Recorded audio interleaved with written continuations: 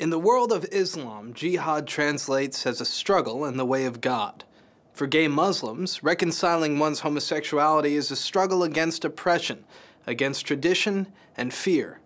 In our final story, director Parvez Sharma's groundbreaking film, A Jihad for Love, looks at gay and lesbian Muslims who strive to be true to their faith and themselves.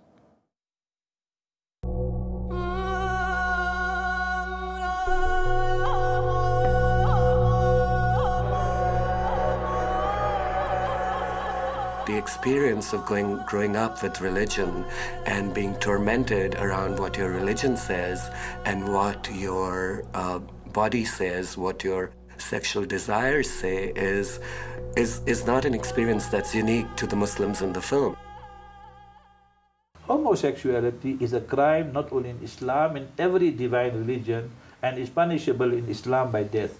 In A Jihad for Love, religion is really at the heart of the film, and Islam happens to be the religion that the film talks about. It was really very important for me post-September 11th as a Muslim filmmaker to try and not represent Islam as a problematic monolith. Growing up in India, I certainly was exposed to Islam in a lot of diversity, and what I was seeking to do was to try and represent the world's fastest growing religion with all of its geographical, cultural, traditional, language variations, that exist. Therefore, you have a gay imam in South Africa. I myself is homosexual. I know what I've been through. I fasted 80 days every year besides Ramadan. Who is essentially coming out in the film, and he's a father of 3 children. I always have this attitude with my children that I'm not going to take challenges away from them. It's probably in their fate that they were going to end up with a father that's gay. And deep down inside, I just felt that it's important for me to take them also through these struggles, because at the end of it, they will come out stronger. And on the other end of the spectrum, you have the lesbian couple, one of whom is Moroccan and the other one is Egyptian. And you meet them in Egypt, and they are they're so traumatized in some ways about this conflict between their religion and their sexuality. They are so desperate to find any kind of language of affirmation about their relationship. For me, one of the most powerful scenes in the film is when Maryam is sitting with this big fat book called the Fiqh al-Sunnah, which is basically a book of legal opinions in Islam. And, she's sitting there and she's looking for punishment, and she's crying out for punishment.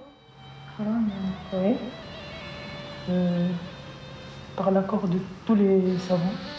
Quand il y a une pénétration, c'est bon, il n'y a pas de punition qui est grave, il n'y a pas quelque chose de grave. J'ai envie qu'on applique la punition. Islam, like any other monotheistic religion, has been misinterpreted largely by men who have taken it upon themselves to reread the Quran and to construct these false hierarchies.